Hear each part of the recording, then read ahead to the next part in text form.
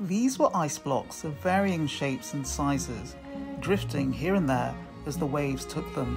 The smallest looked like swimming swans, and some were like crouching camels rocking gently from side to side. Some were white, others green or blue. A brilliant sun, cold as steel, glittered on them and transformed the sea into a fairy tale world, a vast ice blue expanse strewn with great chunks of crystal.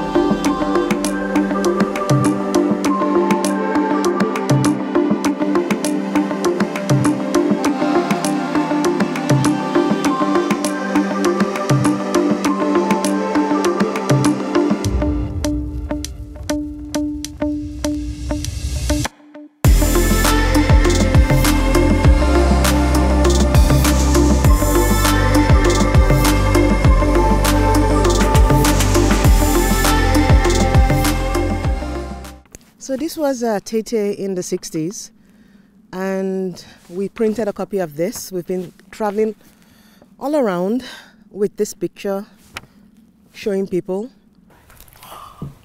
It was like amazing to see a black man, and she remembers that she was in the fence in the kindergarten, and there were lots of kids that was watching him go.